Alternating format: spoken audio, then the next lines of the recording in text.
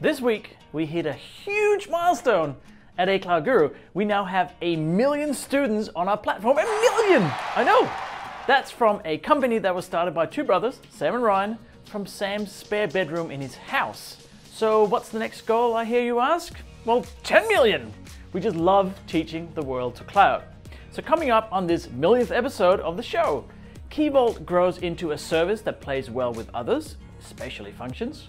Azure Data Factory gets some machine learning injected, and I translate some Azure speak back into English. This is Azure This Week, a show finding the romance between Azure services as good as a daily soap opera, which I definitely don't watch.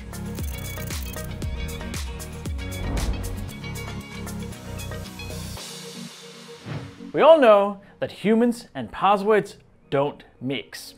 We can remember no more than say 3 to 5 distinct passwords before our brains give up and we just start adding numbers at the end. You've done it, don't deny it. Azure Key Vault is a service to remove the human factor of storing and using passwords and other secrets. Azure Key Vault lets your other Azure services use its password management capabilities, but often this requires a code change which may not be easy to do. Key Vault references are a way to introduce secrets management into your app without code changes, and they are now available for Azure Functions and Azure App Services. Yay! Apps hosted in App Services and Azure Functions can simply define a reference to a secret managed in Key Vault as part of their application settings, and then Bob's your uncle! Last week I covered the new mapping data flows feature for Azure Data Factory. And this week, there is more good news for the data integration engineers. Azure Data Factory can now use machine learning. And because the whole idea of Azure Data Factory is to combine multiple large data feeds and manipulate and process them to get business value out of them, machine learning is an obvious addition.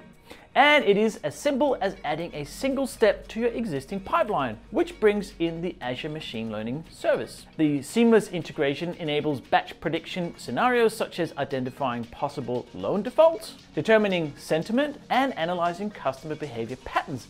Very, very cool. And this week's random collection of word award goes to this title for a bit of Azure news. Service-aided subnet configuration for managed instances in Azure SQL Database is now in preview. What this is trying to say is that to make Azure SQL a little bit more safe, Microsoft is taking away some of the manual configuration knobs and dials you would normally get when setting up a subnet for the Azure SQL instance. And this in turn enables better security policies as well. That's it for the TaaS, or Translation as a Service, offering here at A Cloud Guru. As we say on the A Cloud Guru team when we run out of beans for our cloud-powered Mocha Master 3000, seek and you shall cloud. So see you next week and keep being awesome, Cloud Gurus.